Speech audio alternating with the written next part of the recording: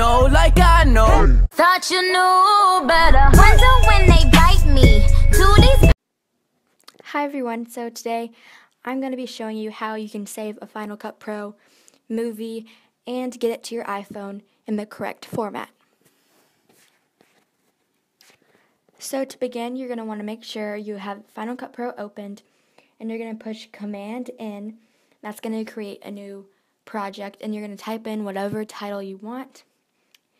Then you're going to go ahead and put your edit in that you've already made, or you can make it in this, but I didn't want to make a whole new edit, so I just went ahead and dragged in an edit that I already had saved. So to save this, you're going to want to click the little arrow in a square button and click Master File. Don't click anything else, you just want to click Master File, and this screen's going to pop up. Make sure you have the title you want, and then make sure you have the correct numbers that you need, and make sure it's HD as it can go.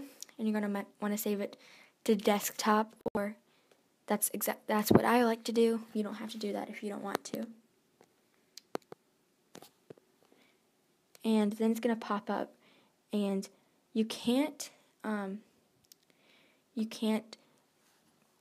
text this or airdrop it to your phone. It's going to be in the wrong format, so you're going to have to save it a different way, which is really quick and easy, but I'm going to show you how. So you're going to go up to File, and you're going to go down to Export in iPad, iPhone, iPod Touch, and Apple TV, and go to the iPad 2, iPhone 5, because it has the highest HD.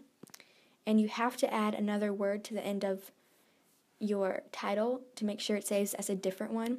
So I just add final or good or just a random word. And that's going to save.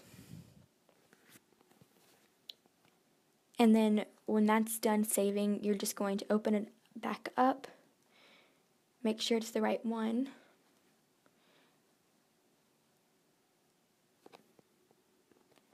And then you're going to click the arrow in the box. Click AirDrop if you want to AirDrop it to yourself, which is much easier. Or you can text it yourself, but AirDrop preserves the quality, while texting it can make the quality go down. So that's it, guys. I hope you enjoyed this video.